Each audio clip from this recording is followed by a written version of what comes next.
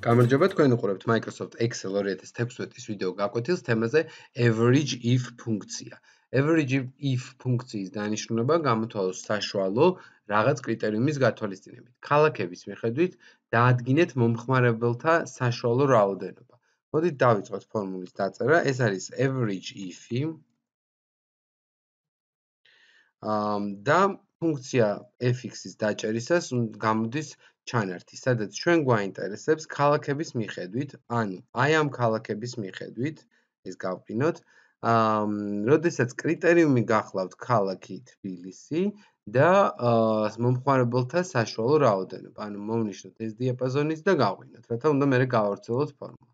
აი ამ შემთხვევაში მივიღეთ საშუალო რაოდენობა იმ მომხმარებლებისა, რომლებიც არის თბილისში, ქუთაისში და ბათუმში. მადლობა ყურადღებისთვის.